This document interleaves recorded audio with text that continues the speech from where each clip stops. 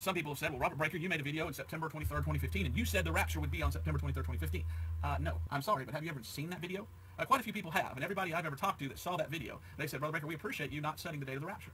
What you did was you just said there's a lot of people talking about this date and something that might happen, and you just presented what they all said, and you said, now, wouldn't it be nice if the rapture took place, or something to that effect? You didn't say, thus saith the Lord, the rapture will take place in such and such a day. Again, I made another video on September 23rd, 2017, and in that video, nowhere in that video do I say, thus saith the Lord, the rapture shall be on September 23rd, 2017. I did not say that. I said, now there's a lot of things that are coming to pass, and we're looking at the Bible, we're looking at the stars because of Revelation 12. These people are saying all this about the Jewish feast, and as a Bible believer and a Bible teacher, I believe that we should go to the Scriptures and look at all things, prove all things, hold fast that which is good. So what I'm trying to... Okay, Robert, holding true all things, holding fast all things, going to the Scriptures. You know, yes, you are technically correct. You never actually said those words. You never actually said, thus saith the Lord. You never actually said, this will happen on this date. But here's the thing, Robert. You jumped on a bandwagon. Okay? You hitched yourself to the wagon of September 23rd is likely to be the day of the rapture, or it is the day of the rapture on both years. And the question is, why? Why did you do that? There are many, many, many other things you could have talked about. But you chose those two dates for some reason.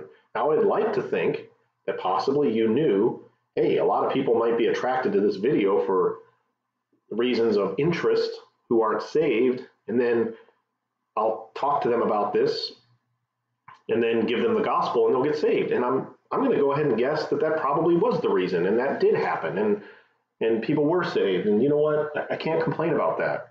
The Apostle Paul didn't complain about it when people were saved, even though the message wasn't perfect. There are better ways to preach the gospel than that, but hey, I'm never going to put that down, Robert. I'm so glad that people are getting saved. But you seem really defensive, sir. Why? Why are you so defensive?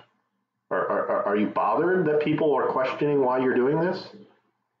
Guess what, Robert? It's our job, okay? You're getting on YouTube, you're standing up in front of a quote-unquote pulpit, and you're preaching the word. You're using the name of God.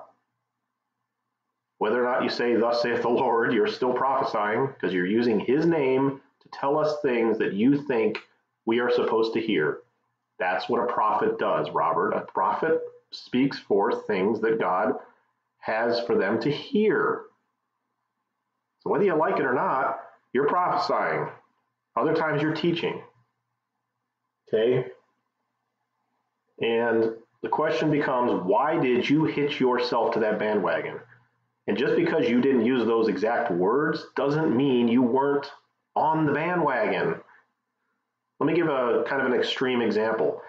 Let's say there's a chorus of people, a big chorus of people singing, and they're singing praises to Satan as Lord. All hail Satan, Lord. All hail Satan, Lord of the universe, they're singing. And you're in that crowd, and you're not saying those words. You're just humming along, but you're in that crowd with them. Oh, I never said those words because I don't believe those words. I was just in the crowd for some other reason. I was hoping to get some of them saved. I'm not trying to compare the two. You weren't satanic in what you did, but that's the point. You're hitching your ride on it. You're in there too. And you're not exactly decrying, hey, everybody stop this date setting nonsense. Here's why you shouldn't do it. No, you were saying, this is very possible, very interesting.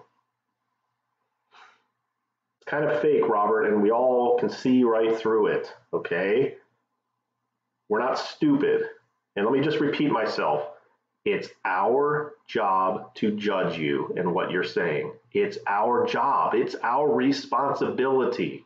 You can sit there and defend yourself if you want. Get back on and make more videos defending yourself and defending your... It's fine. But we all know what you were doing, okay? Now you look slimy, even more slimy than before. Oh, I never said those actual words. We ain't stupid, Robert. We ain't stupid. So you don't like the accountability, you don't like people holding you up accountable, then stop doing it.